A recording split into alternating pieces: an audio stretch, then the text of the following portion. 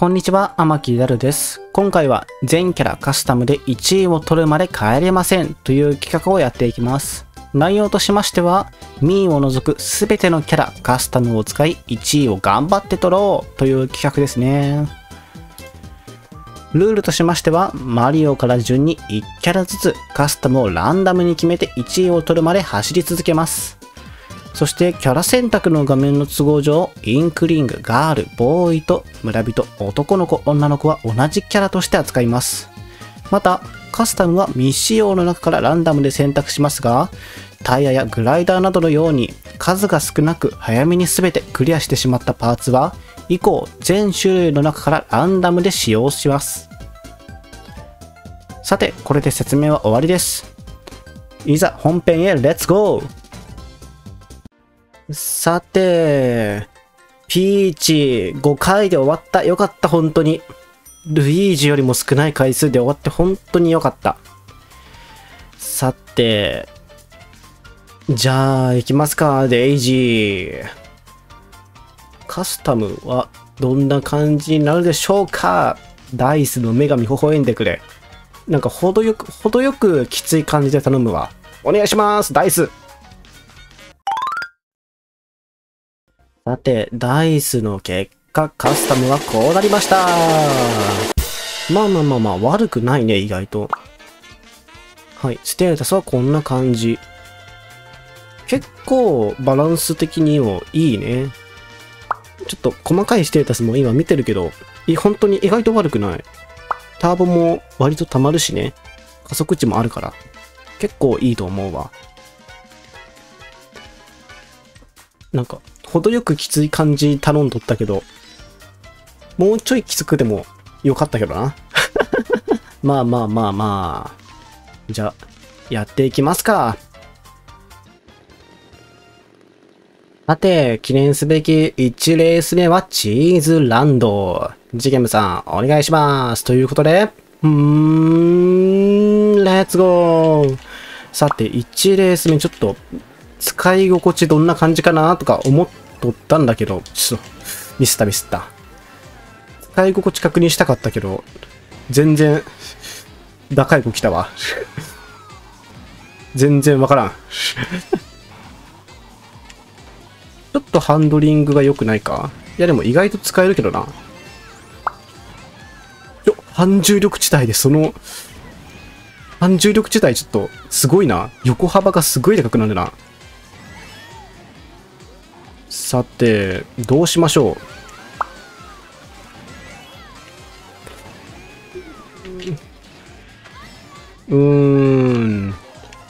下がるか？どうだ？いや、下がるのもう弱いよな、これな。いや、赤コーラ餅。こっち来とる。じゃあ打開しますわ。いやー、サンダー振った。まあ、悪くはない。トゲ飛んできてんな。めちゃくちゃミスった。何が出るかな？スター、いいね。ハンドリングは悪いね。結構がっつり右に倒してたけど、全然曲がらなかったな。まあ。さて。キノコ、まあ。ブメですか。2位に出たね。結構アイテムとしては強いから、どうだろう。サンダーが来なければ強いからな。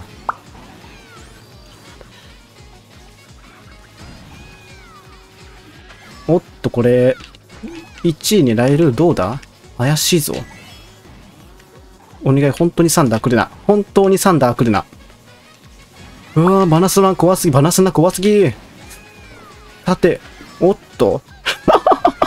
1レース目で取れた、また。マリオの再来だ。いけちゃった。この企画ぬるいわ。まあそんなこと言ってるのは今のうちなんですけどね。本当にやばいのは多分この後来ると思うんだよな。まあ、いいでしょう。さて、デイジーが1回で終わっちゃったんで、まあ続けて別キャラ、ロゼッタやっていきますか。さて、じゃあカスタム、ダイスの女神をお願いします。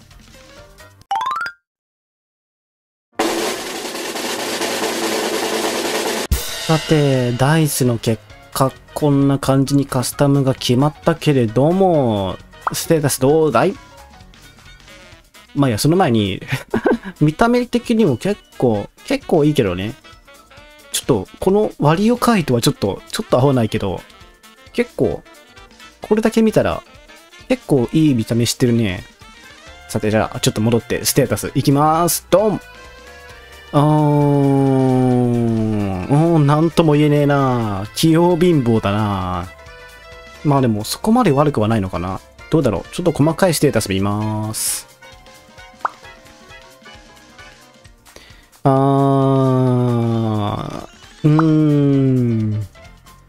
微妙い。どうだろう。これちょっと、ミニターボはたまる。よかった。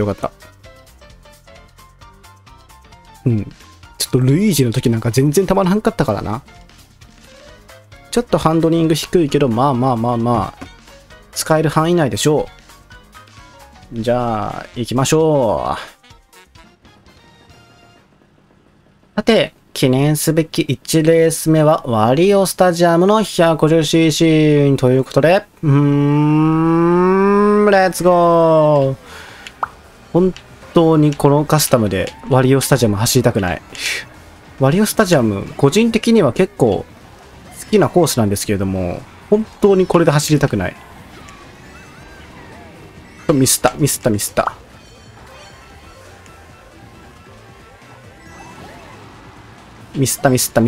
あぶねえ。火の玉に当たらんくてよかった。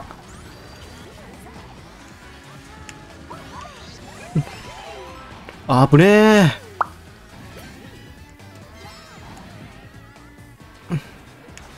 とりあえず前には行きますが、UMT がたまらん。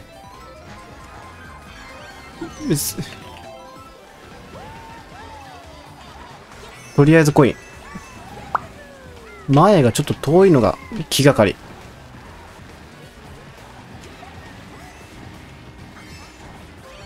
ダブルは取れないけどしゃあない。まあ、すっごいミスってるけど、まあ、許せる。さて。いやー、こういうところでのFB 使った赤コーラ防ぐのってめちゃくちゃむずい。いやー、この赤コーラは無理です。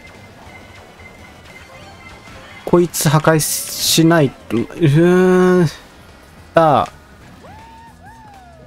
のキラー裏にある可能性を考慮して、ここら辺で撃ちます。ダブル取れない。ここダブル取るのめちゃくちゃむずいよな。いやー、これは無理です。さて、ちょっと、いやー、マジできついが、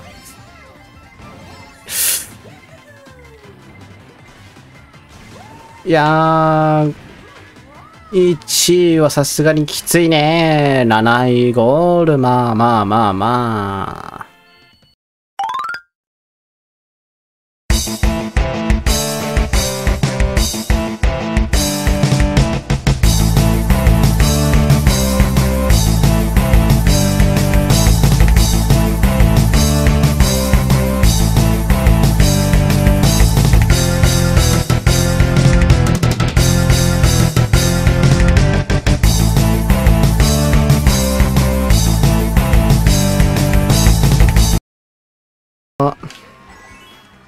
サンダーがどう振るかで決まるかな。ヒロさん？ちょっとそれは話が変わってくる。とりあえずテレサケアで、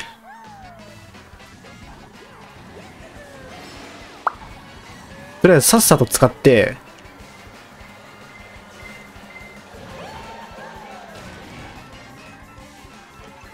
いやー、防御がないのかな。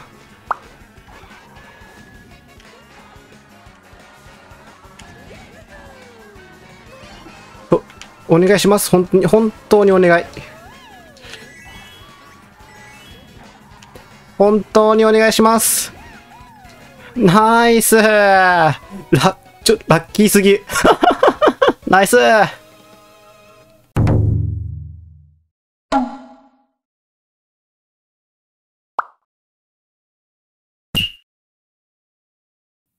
ここまでのご視聴ありがとうございました。もしよろしければチャンネル登録、高評価していてくださると嬉しいです。ここからは私事になりますが、サバチャンネルの方でバキューカさんという方の切り抜き動画を上げています。もし興味がある人はそちらも見ていてくださると嬉しいです。ということでありがとうございました。バイバイ。